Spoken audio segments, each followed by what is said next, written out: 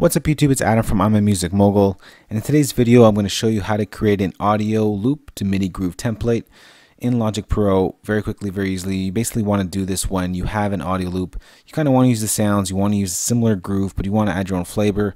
This is where an audio to MIDI groove template will come into play. Here's my loop right here that we'll be using in this tutorial.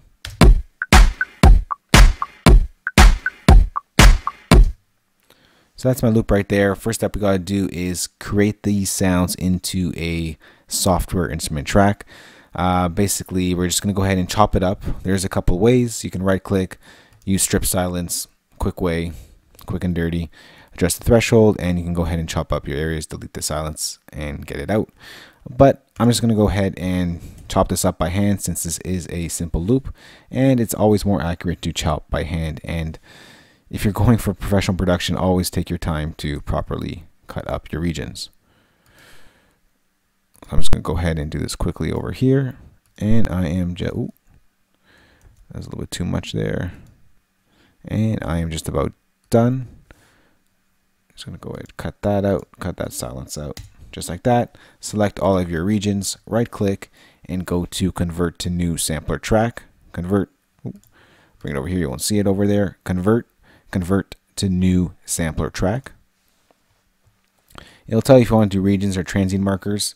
Again, you can also use transient markers for a quick way, quick and dirty way, but regions is always the best way because we chopped it up. So since we chopped it up, we select regions, and then you can go ahead and select your trigger note. I'm going to start at C0, and then here's our loop right here. And if you bring in your virtual keyboard, go to C0 and hit some keys. You'll hear our sounds that we just cut up.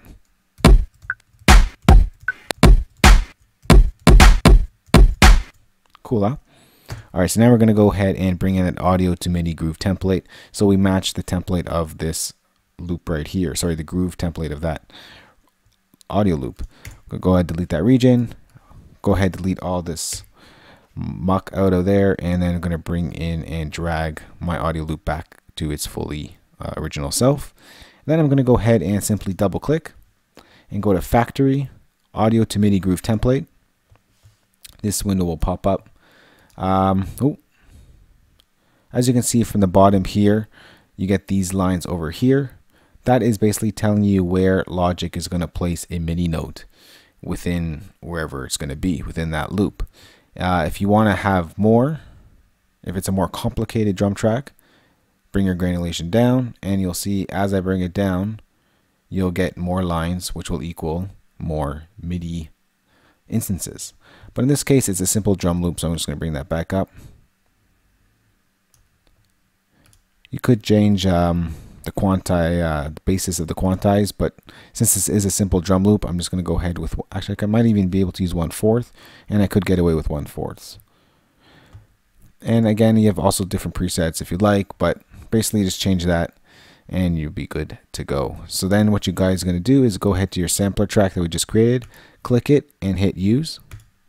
This will bring it in here, and you'll see our MIDI nicely lines up with the audio information in the loop.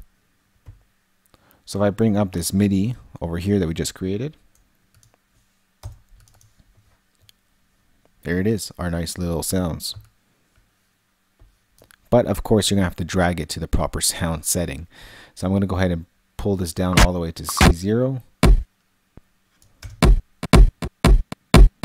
Right now it's all on the kick track. So the only downside to this is that you're gonna have to actually drag it to the proper area. So this is my kick, this is my kick, this is my clap, this is my clap. Ooh.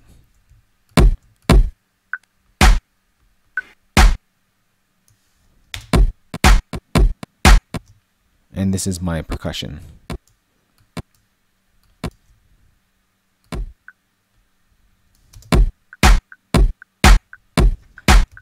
And I know there's other different percussion sounds.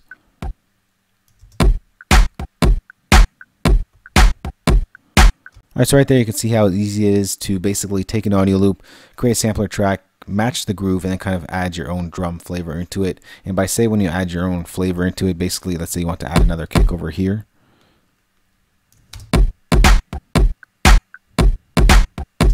You know what I mean? You can add your own drum sounds with the same sounds into the loop with the basis of that groove into it by simply creating your own software instrument track and then creating an audio to MIDI groove template with that software instrument track that you just created. If you have questions on this, you can ask me in the comment section below. More good videos always coming soon, so remember to subscribe, and I'll see you guys in the next video. Later.